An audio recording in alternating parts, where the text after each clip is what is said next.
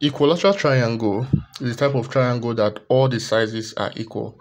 So in this tutorial, I'll walk you through step by step on how to draw a 6 centimeter equilateral triangle, on how to construct that. So the first step is you take a measurement of your 6 centimeter and you now draw a straight line. So from this point to this point is your 6 centimeter.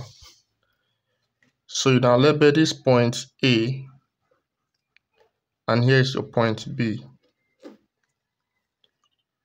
To now construct an equilateral triangle of 6 centimeter, you open your pair of compass at this point and you now expand it to point A. So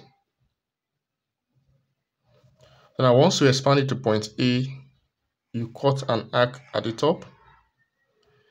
You start at this point and you now cut another arc. Where the two arcs intersect is your point C. So now you join from where this line intersects to A and where the line intersects to B.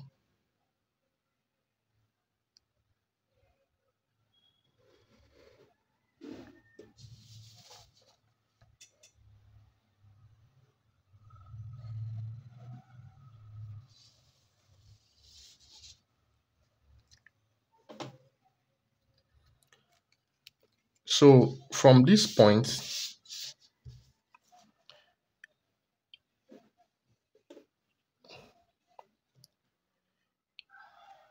is your 5 centimeter. So this is how to construct an equilateral triangle. If this is helpful, don't forget to subscribe, like, and share this video.